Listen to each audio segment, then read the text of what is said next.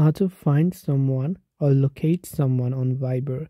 If you would like to find someone on Viber, all you have to do is go ahead and then first of all, make sure to launch the Viber application. Now on Viber, you find someone by adding them first of all to your contacts, allowing the contacts permission on Viber, and then finding them according with their phone number or if you have saved them as a contact on your phone. So once you launch the Viber app, from the bottom right you can see this chat icon. This is basically a new messages icon. When you tap on it, if it asks you for an option to allow access to your contacts, you have to make sure to allow the access.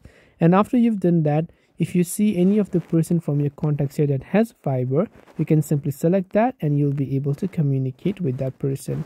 Now, you can also use the search bar, as you can see from the very top right hand side, to be able to search for a certain individual on your account. But of course, they must be added first of all as a contact, which means you must have their phone number and they must be saved.